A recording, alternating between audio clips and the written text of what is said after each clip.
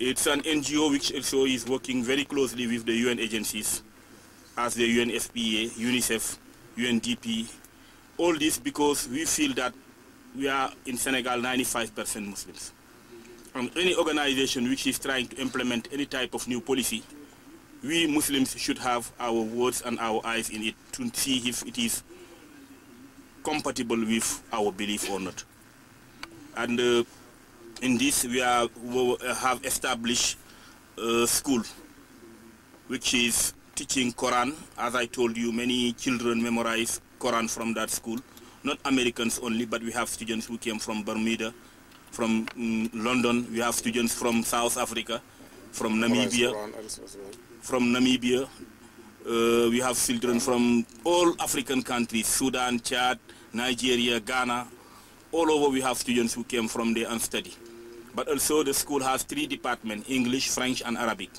We have teachers from Azhar University by help from the Egyptian government, teachers from the Islamic Republic of Mauritania, Senegalese teachers and American teachers. And the students study all subjects from kindergarten to the baccalaureate diploma. And those who achieve the diplomas can continue their studies in other schools. Right now we have students in Cairo or in Egypt or in Mauritania or in other places in the world. And beside the schools, we also have a health program. The African American Islamic Institute has established an hospital which have all different branches like general medicine, pediatrics, gynecology, dentist, and right now even it's going through an extension. We also not only do curative medicine but preventive medicine by teaching people mostly how to prevent certain diseases we have in the area like malaria, malnutrition, diarrhea. Those things can be avoided if the people know exactly what to do. That's why always in the hospital we run some what we call EIC, information, education, communication, to teach mostly women how to prevent this type of disease. And for that also, as you know, many people in Senegal are illiterate. They cannot read or write in any language.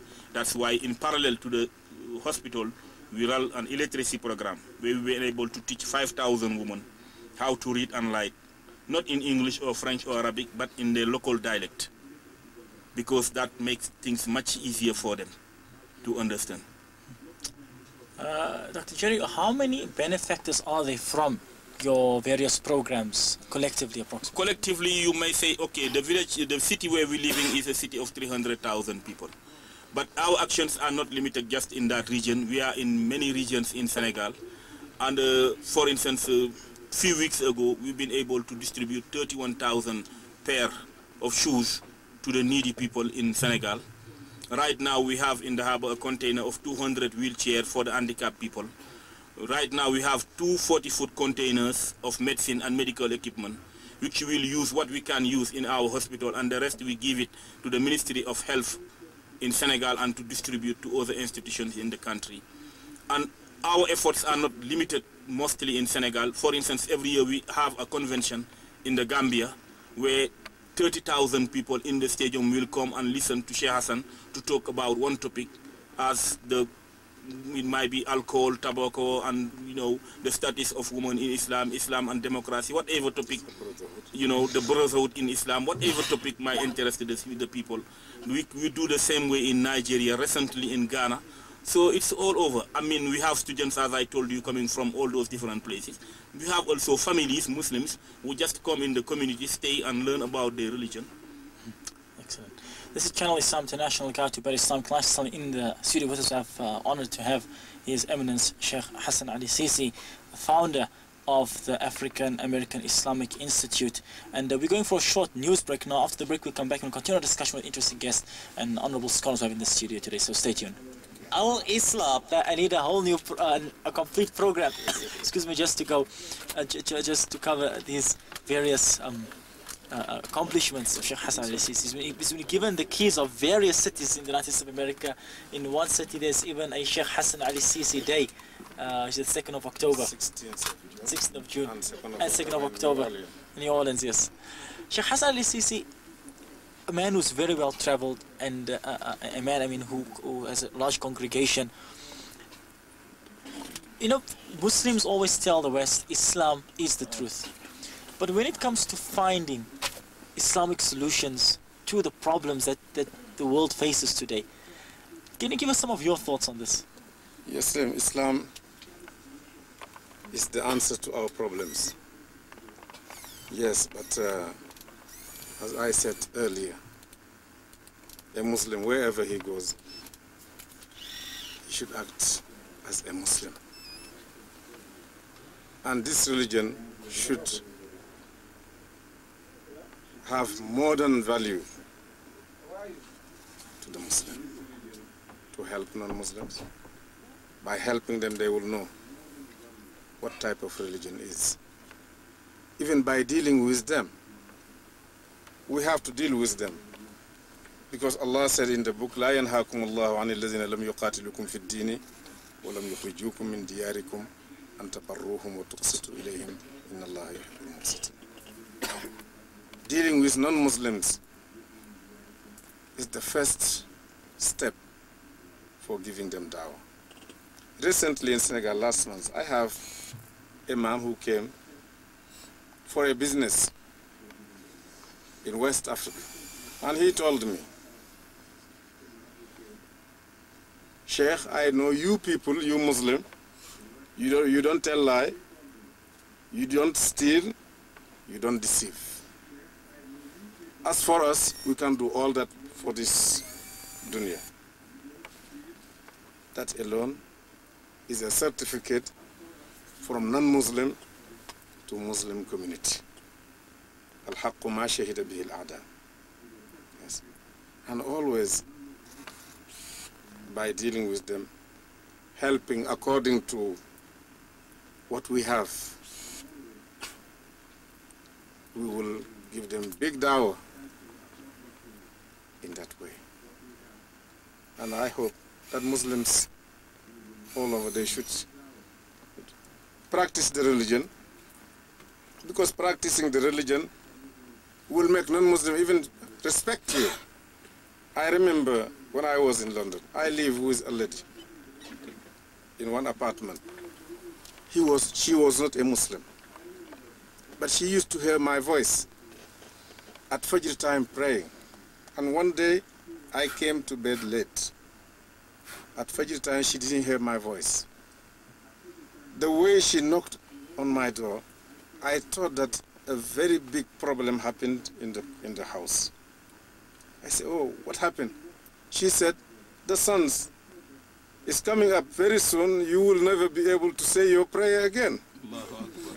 And she is not Muslim. Then following your religion wherever you go and acting accordingly, because ad-dinu al-mu'amala, helping those whom you can help. ittaqillaha walau bi shiqqi tamr aw walau bi kalimatin hasana. All this can help non-Muslim to accept what we are saying, that Islam is the solution. Another example. Jerry has mentioned that every year in December we have a convention in Gambia. Many people, they come, many doctors also from United States of America, Muslims and non-Muslims, coming to help. They will come with their boxes full of medicine, tools, equipments, just to help the community, humanitarian help. And one of them, Dr. Richard, he was a Jew. He's not a Muslim. He has intention to stay up to 3 weeks, just helping in the hospital. But the way he said, we live together, eat together, helping the needy people, and taking care of everybody, he himself, he said, this is the type of life I was looking for. This is the type of community I wanted to be in. And he came to me and said, I want to join Islam. He joined Islam, and we gave him the name Abdul Rashid. When he went back the following year, he came back with his wife. His wife also followed the religion, embraced Islam and followed. Even one time I remember he was telling me on the phone, my wife, she is a better Muslim than I am. Yes. Then just with the way you treat the others, the way you show them, telling truth, helping all the needy people, eating with them, feeding them, even giving them water. A man enter paradise just to give water to a dog. What will be the case if you give that water to a human being? He is the best of what Allah has created. لقد خلقنا الإنسان في أحسن تقويم. ولقد كرمنا بني آدم وحملناهم في البر والبحر. Allah exalted man. What is it, documentary or what? That's why we are urging our fellow Muslims, our brothers, that Islam is a religion of truth. But we Muslims, to act accordingly, according to the teaching of Sayyidina Muhammad sallallahu alaihi wasallam, according to his behavior, according to his character, good characters. All that will help. Sheikh Jerry, the African American Islamic Institute, as from what you said, a lot of activities in Africa. And what really makes Africa unique among all other continents from a religious perspective is that Africa is one of the large frontiers where you find a lot of missionary activity in Africa. The scale is enormous, probably out more than any other continent, any part of the world. At the same time, Africa has a majority Muslim community. How has this affected the work of your organization? And has there been any time when your organization has crossed paths with missionaries, with mission organizations, etc.? Yes, as you said, we are in many activities, and those people also are in the field. Although in Senegal it's 95% Muslim, it's small, but we are living in peace and harmony with non-Muslims, as the Shaykh just mentioned. But even I was reading earlier a report in Time magazine where they're saying that they are sending missionaries in Muslim countries in order to convert Muslims into Christians. But you know, it's not easy. And as the Shaykh says, we are always acting as an example. Because, as I said earlier, the media is mostly misleading and misinforming people, mostly in Western countries. And the Shaykh always told us that whenever they're dealing with Islam, they are dealing with Islam unjustly. If a Muslim commit a crime, they blame the crime on Islam but not on the Muslim. But if a Jew or a Christian commit a crime, then they'll not blame Christianity or Judaism, but they'll blame that same only person. And this is very unfair. So, for instance, I was in a meeting representing the African American Islamic Institute, and then the man next to me was a Christian. He said, when we have a problem here, because these people are representing an Islamic organization, and here it is an NGO community. I told him, no, the problem doesn't exist. We Muslims, we don't have problem with non-Muslims. Because in any Muslim house, you'll find somebody named Jesus, Isa, or Joseph, or Moses. But you'll never walk in a non-Muslim Christian family and see somebody named Muhammad. So we do recognize your religion and your prophets. Because if you don't, we are not Muslim. But you Christians, you don't recognize neither Islam as a religion, nor the Prophet Muhammad as a prophet. So we don't have your problem. You're the one who have our problem. And he